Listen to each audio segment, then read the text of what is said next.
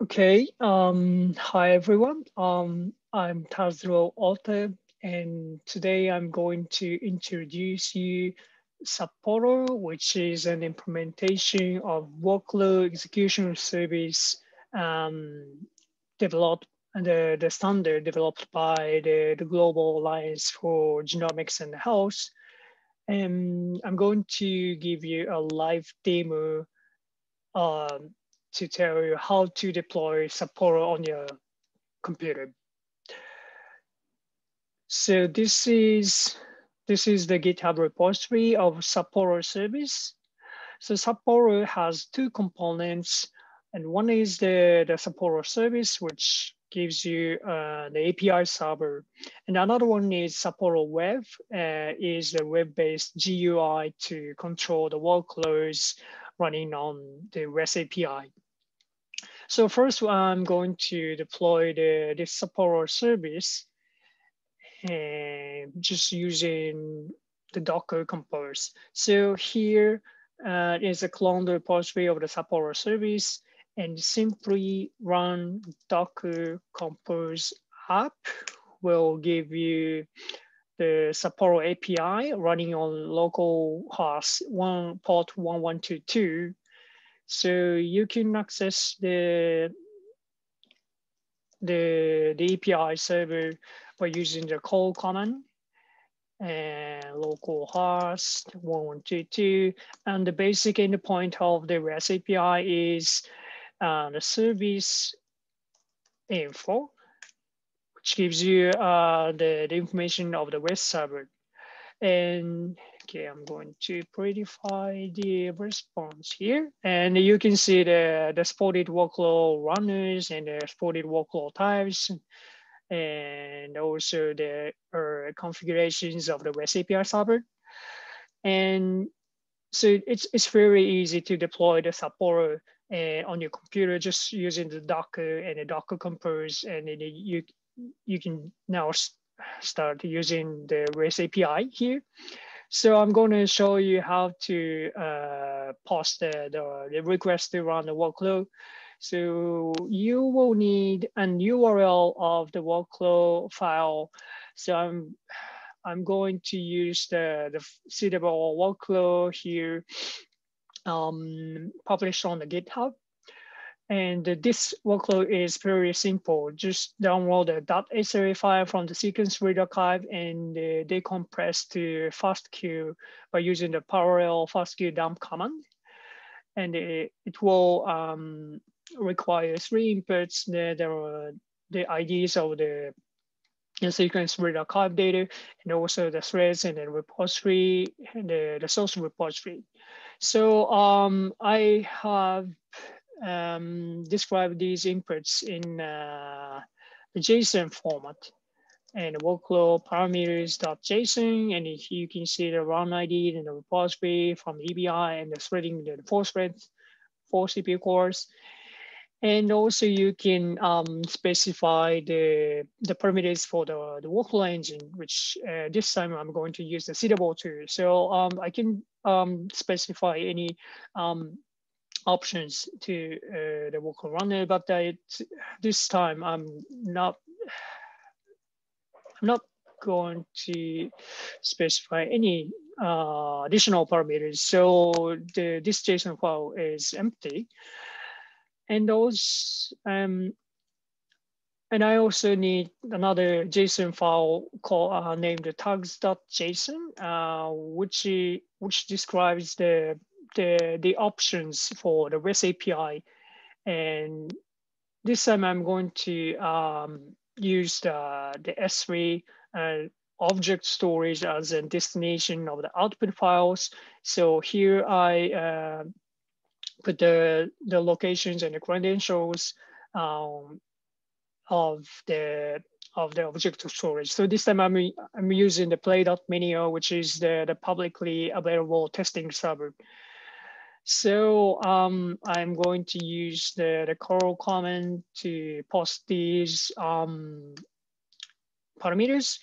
So the workflow URL is the GitHub URL, and the workflow type CWL version 1.0, and the parameters from the JSON file, and the workflow engine name should be CW2, and tags.json, and the endpoint is HTTP localhost 122/runs, and you can hit the enter key to run the workflow, and it will give you back the run ID, which is the ID of this workflow runs on the REST API server.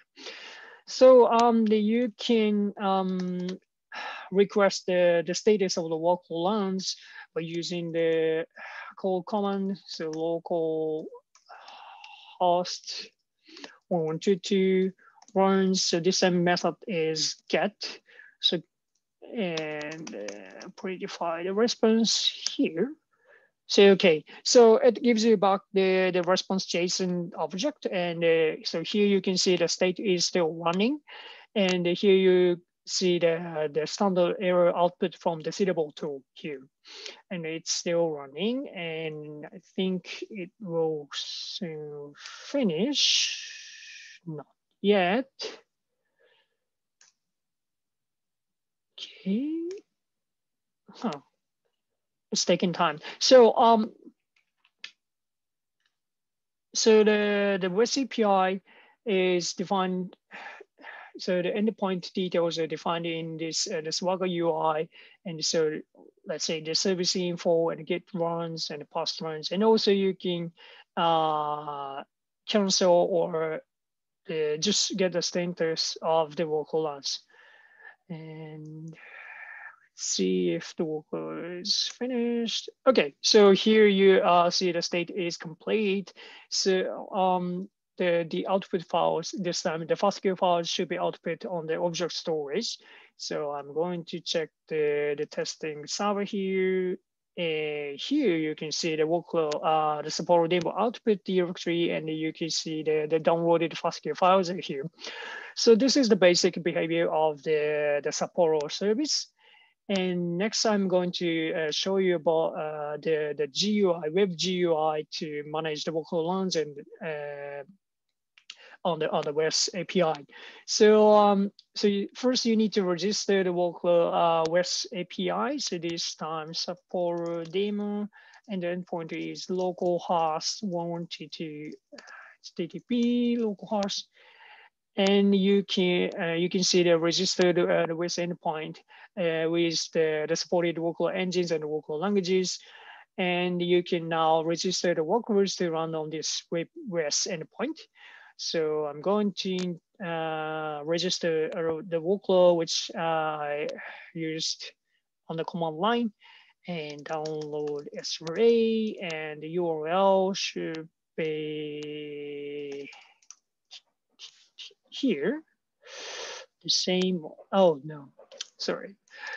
So it should be the raw URL, so raw.github content thing here, and you can put the URL here and submit, and then the Sapporo web will generate the web form to input the parameters for this workflows.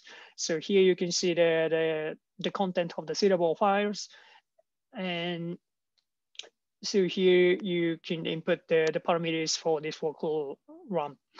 So this time I'm going to use the CW2 again, and I'm going to use the same tag which I used in the command line here to export the output to the test object storage, and I'm going to fix a little bit here with demo, and the workflow parameters should be the same, and parameters. Okay, and the force REST API. Okay, that's it. And quickly execute, and you will see the status of the workflow. And so basically, so this is the I'm doing the very same thing which I already did on the command line by using this the web UI.